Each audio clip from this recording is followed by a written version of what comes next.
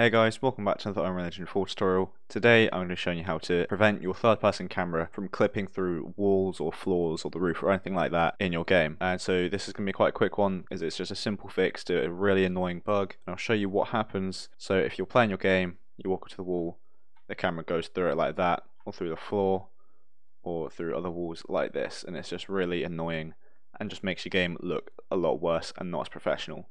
So today I'll be showing you how to fix that, so this doesn't happen. So what we're going to do is open up our character blueprint. So mine's third person, so it's third person BP, blueprint's third person character. We go straight over to the viewport over here, and what we want to do is we want to select the camera boom. So we're going to be using the camera boom to fix this issue. So if you just select that like so, what we're going to do is reset the target arm length to whichever one you like. So 300 is by default, which I think is quite a good value. Obviously change this to fit the camera that you want, and we're just going to reset the camera location up here by transform like so. And then if we actually just move this camera as well, then essentially now we fix it. So we've got the camera boom again, this is now essentially fixed, but we kind of want this to be on the camera boom at the end like that. So that is good. Now what we're going to do is change the camera location using the camera boom instead of just moving the camera. So I'm assuming if you changed the camera and it's not working, you probably moved it without using a camera boom.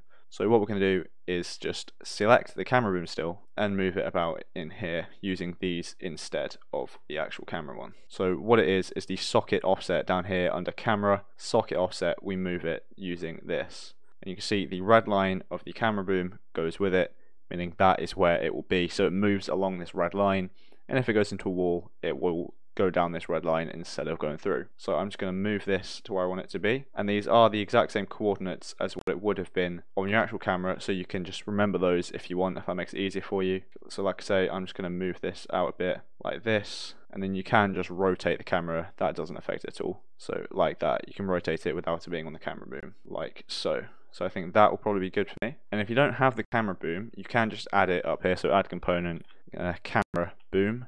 The reason I don't have one there is because I already have one in here. But you should already have one as you get it with the third person character. So like I say, let's test this now. So compile, save, minimize. And if we hit play, we can still move the camera like normal. If we move it down here, it moves along with the floor. So it doesn't go through the floor. If we go over here to the wall, it then moves along with the wall as well. So if the camera collides with a wall, it will just simply stay there and act as if the wall is an actual fully functioning physical object instead of just clipping straight through it. So as you can see, this looks a lot better. It gives this game a nice polished professional feel to it, and it just looks a lot nicer, especially if you have like hidden stuff behind the wall or it is just an empty field like it is here.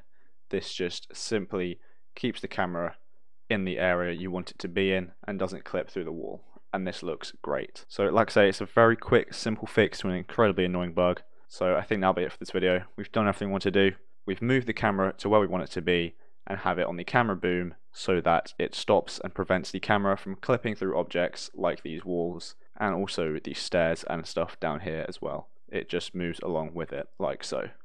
So thanks so much for watching. I hope you enjoyed and I hope you found it helpful. And if you did, make sure to like and subscribe down below. So thanks so much for watching, and I'll see you in the next one.